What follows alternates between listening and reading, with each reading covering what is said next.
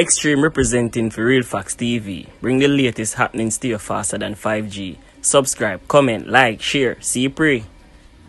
Welcome viewers and subscribers to Real Facts TV. If you're new to this channel, won't wait panel, like the video, share the video, tell a friend to subscribe, hit the notification bell na man, that anytime we drop a next video, you're alerted.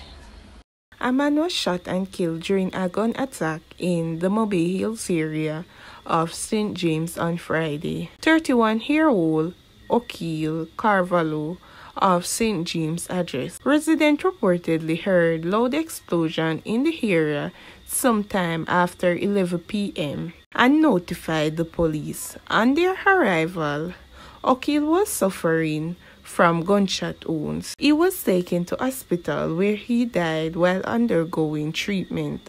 The police have not yet identified a motive for the killing, as their investigation is still ongoing. Another alert has been activated for 13-year-old Rutan Wilson, who has been missing since Saturday. Wilson, also called Ruthie, is from Portmore Park in Bridgeport, St. Catherine.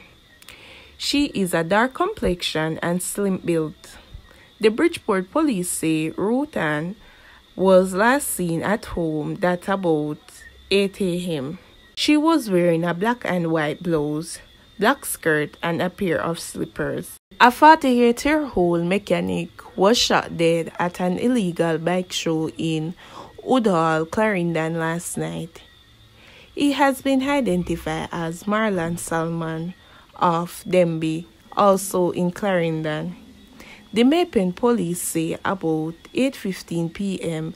Salman was standing along the roadway when he was bounced upon by armed men who opened gunfire, hitting him several times. The police were alerted, and on their arrival, Salman was taken to a hospital where he was pronounced dead.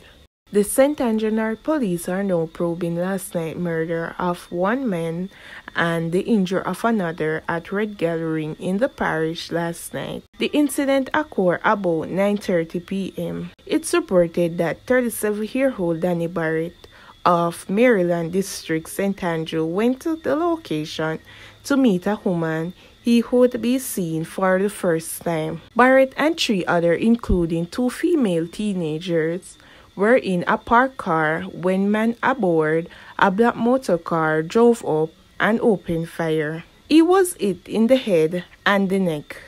The driver of the car also shot in his leg. The shooter then drove away.